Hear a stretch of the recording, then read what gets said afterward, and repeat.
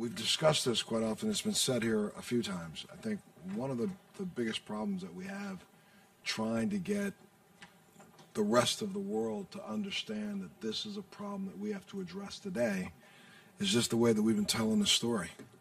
And it's unfortunate because here in the United States, we make money in some of our cable channels on showing sharks as being the biggest beast there are.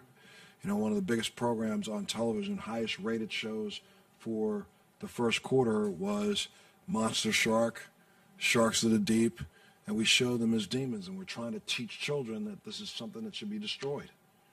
We have to flip this entire paradigm, just like we have to flip the paradigm and start charging people to have an opportunity to spend time with the beautiful creatures that are going to sustain the life on this planet. We have to also change the way we send the message about environmental consciousness.